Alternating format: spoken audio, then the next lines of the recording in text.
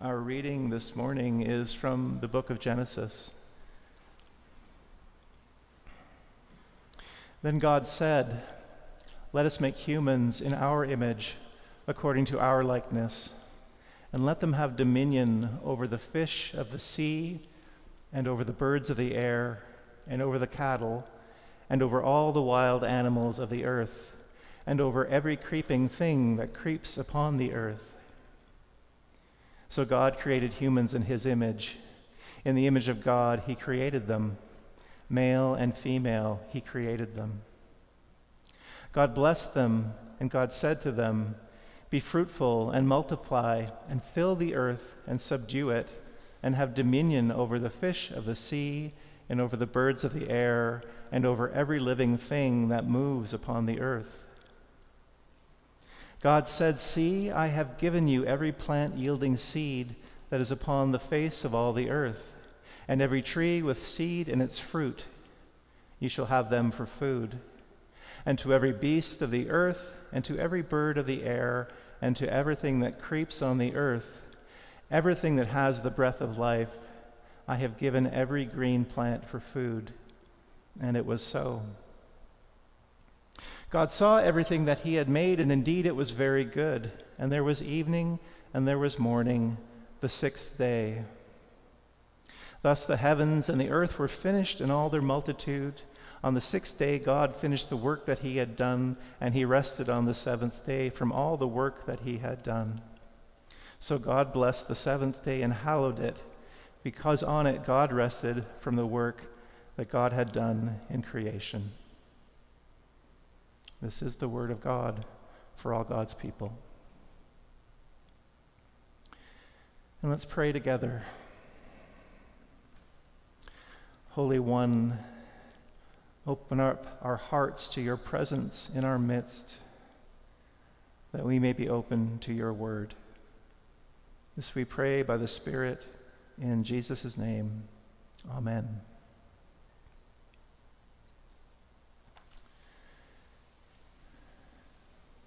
So this passage that I just read looks at the sixth and seventh day in the first creation story.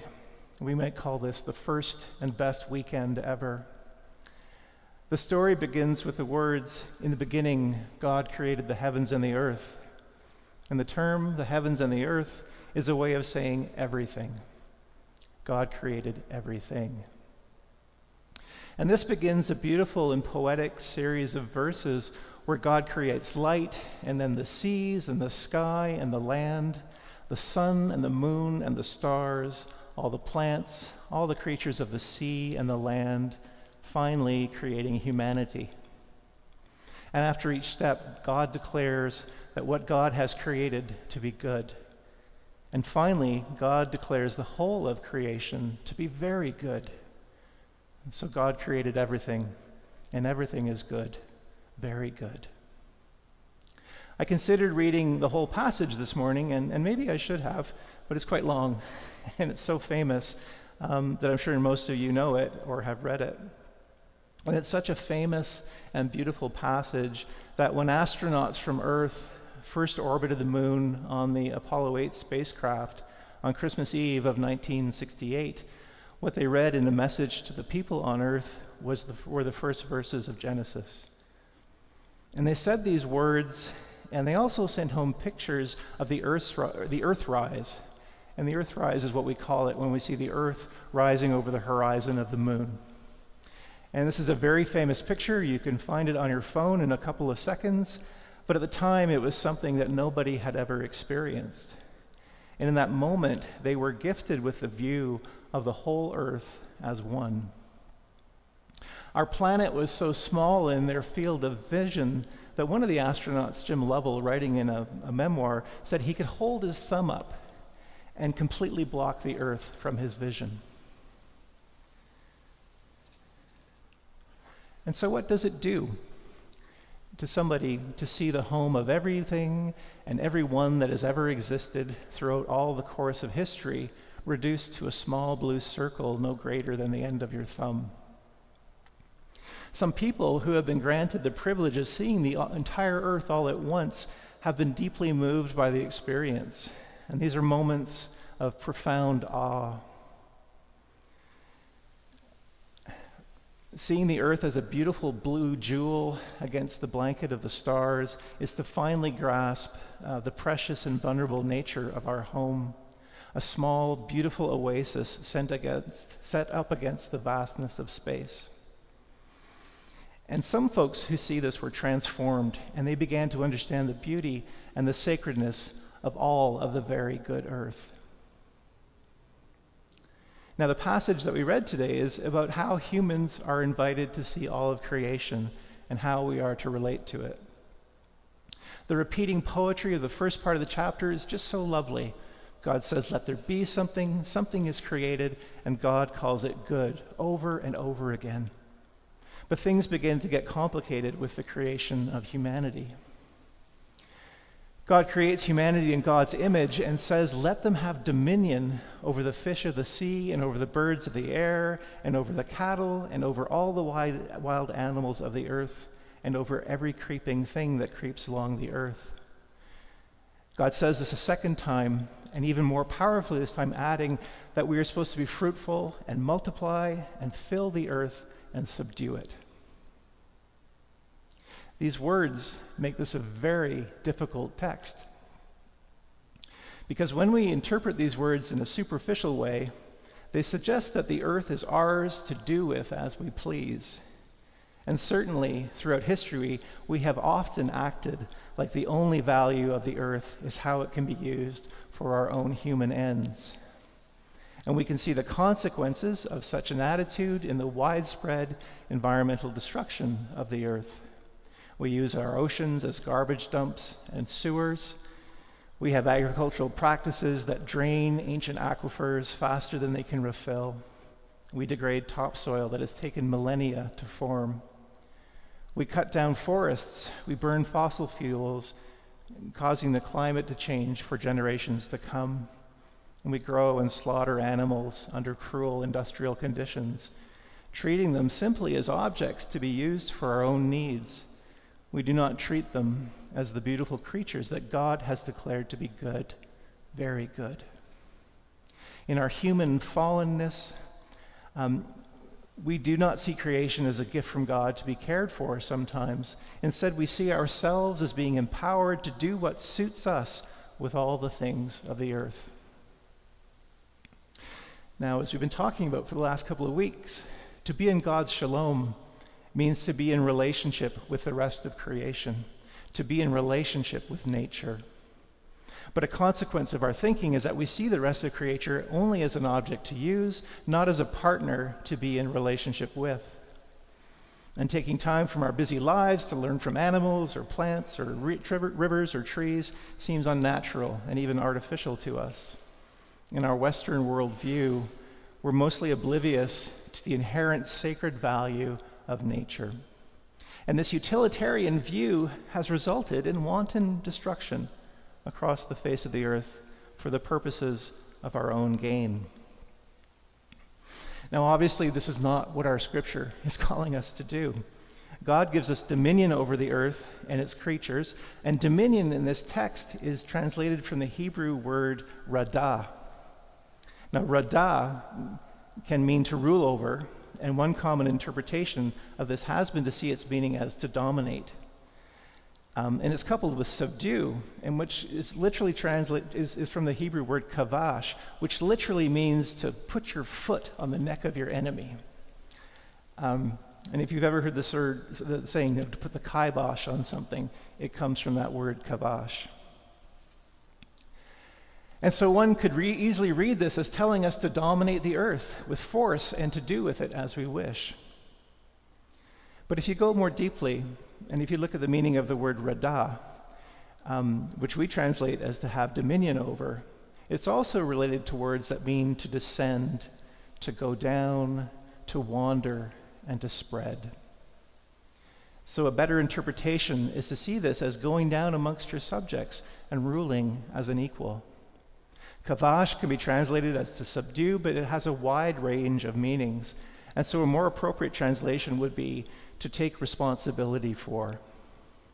And what this new I think, better interpretation suggests is that our relationship with the earth and animals is not to be like a dictator, not to dominate, but is to be benevolent, to be nurturing, like shepherds tending our flock, like a mother bird sheltering her nestlings. And this gentler interpretation is in line with our understanding of God's shalom, when relationships between people and the land and God are in harmony. The peace of God, the shalom of God, results from living the principles, as we saw last week, of Sabbath and Jubilee, principles of forgiveness, of generosity, of mutuality, of holy rest. This way of living and caring for the world through God's shalom is what Randy Woodley calls the harmony way, where we live in a community of creation, caring for the earth and living with respect for the rest of creation. And so this passage of Scripture calls us to see creation as good, as very good. With every act of creation, God declares its goodness. There are no favorites between light or fish or the waters or animals. It's all good. And when God sees all of creation in its totality, he declares it to be very good.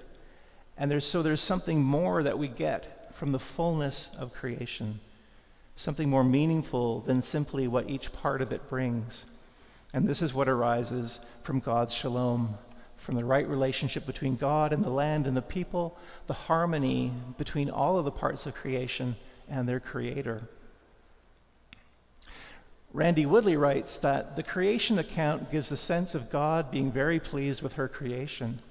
Like an artist admiring her own work after it's been completed, all the parts of creation fit beautifully with each other. The most beautiful painting ever painted, the most beautiful dance ever danced, the most compelling and engaging song ever sung. Creation is the essence of harmony and balance. And the first week of creation is a grand picture of God's shalom on earth. Every part is connected to the others. Every part works in relationship with the others. The pause on the seventh day is not just rest, it's a joyful, joyful celebration. It's God's shalom creation party.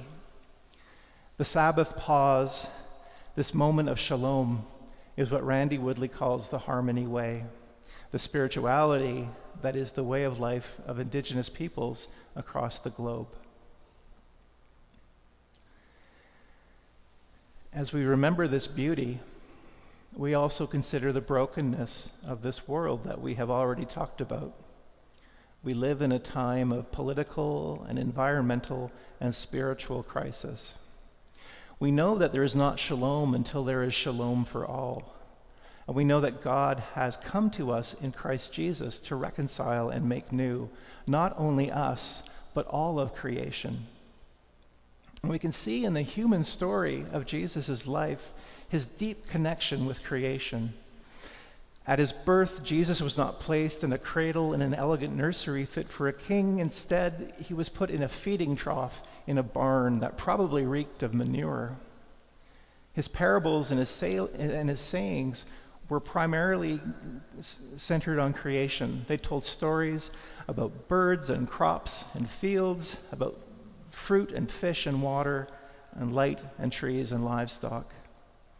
Jesus was a craftsman, a carpenter, and he would have certainly worked in the marketplace. But he didn't favor mechanistic or legal metaphors in his stories. Jesus, the Son of God, through whom all was created, was most comfortable talking about creation. So in the wisdom of the harmony way, Indigenous peoples see the land as sacred because it has been made by the Creator. This is also the understanding of the people of Israel, who believed that their land was sacred because of their covenant with Yahweh. And as Christians, we should know this especially because our scriptures teach us that all things were created through Christ, and that Christ is the Redeemer and the reconciler of all things, and through him all things hold together. Therefore, Jesus' incarnation is not just to restore our relationship with God, but to heal all of creation. Now, early Christians knew that creation reflected God's goodness. They understood that spirit and matter were inextricably bound together, and thus the matter that was creation was understood to be sacred. The Holy Spirit flowed through all of creation. And over time, influenced by Greek ideas that considered the body and the soul to be separate things, the Christian understanding of Jesus' mission of salvation began to focus on the human soul and not on the body or the created world. And this was encouraged when Christianity became the religion of empire beginning in the 4th century CE. The rulers of empires wanted to be able to use the resources of the land as they saw fit, to use people as slaves or worse. This is not possible if you regard them as sacred. And Randy Woodley credits this Western way of thinking with leading to the idea of a disposable earth and disposable societies. But he says that the gift of Indigenous wisdom, the gift of the harmony way, is what can begin to heal our world.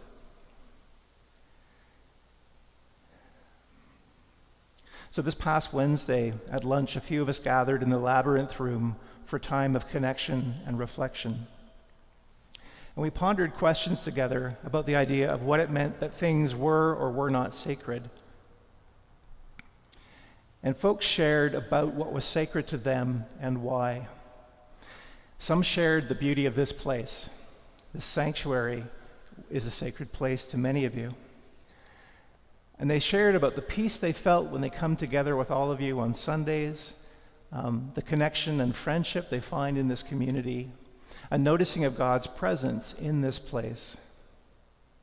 Others shared about works of art or special places in the wild that filled them with joy, and so they felt those were sacred. And some said they could see the sacred even in mice that were bothering their garden, or just in the simple beauty of a tree they had passed by almost every day without noticing, and then in one moment they were captured by its presence and found it to be sacred. In today's scripture, God says that everything is good. Everything is very good. Our stories in our United Church Creed tell us that everything comes from God, who has created and is creating, actively doing new things in the world. From this we read that all of life, the universe, everything in the world is sacred because it is connected to God. Now the wisdom teacher Richard Rohr tells us that we have to let of the old ideas that what is sacred ends at the exit to the sanctuary. If we are to live with respect in creation, as our creed calls us to do, we must learn to honor the sacredness of the earth. We are invited to love creation as God does, and to begin to see the sacred in everything, to see the presence of God in everything. Now, our Wednesday gathering gave me great hope, because I believe that if we can begin to see one thing as sacred, in time and with practice and with loving open hearts, we can begin to see the sacred in more things, and perhaps eventually in everything. I think when we dive into the water that is our life, and we're figuring out how to swim, we can be fearful. The waves are too high, the current is too strong. We become so anxious that we can't see the beauty that surrounds us in every moment. And in this metaphor, we become so focused on the day-to-day work of swimming, trying to keep our heads above water, that we cannot notice that the water of our lives is sacred. And I think places like this sanctuary, or our gardens, or a mountaintop, I think these sacred places are sort of like spiritual water wings that allow us to relax and to see the sacred despite the busyness and the chaos of our lives. Sacred places are warm, gentle pools where we relax and splash around a bit, letting ourselves begin to feel at home with a new way of seeing. Now, we aren't all able to fly to the moon and see what the whole earth looks like in a single life-changing moment. But I invite you to try to change, even a little bit today, how you see the world around you. Greet a stranger like they are a friend you have not yet met. See a tree for the beautiful gift it is, and how its mere presence blesses you. Listen to the birds in the trees and sing back to them. Walk gently on the earth as though your feet are kissing the ground. Just take a little time each day to pause and to appreciate this earth for what it is, a great and precious gift to be cherished. And if we are patient with ourselves, and if we are gentle with ourselves in time, with practice, and with open, loving hearts, I believe our understanding of what is sacred can grow until it includes all of God's very good creation. So I'll finish with some words from Randy Woodley. And he writes, "We should try to see the world through the eyes of the one who created it. All the earth is sacred. It seems quite foolish that only after we have gone too far will we realize that no amount of capital gains, no particular economic system, no bonded convenience will be worth the price we will be forced to pay." He shares a Cree proverb that says, "Only when the last tree has died and the last river been poisoned and the last fish been caught will we realize we cannot eat money." May these words awaken our hearts and help us to love and to care for God's world. Amen.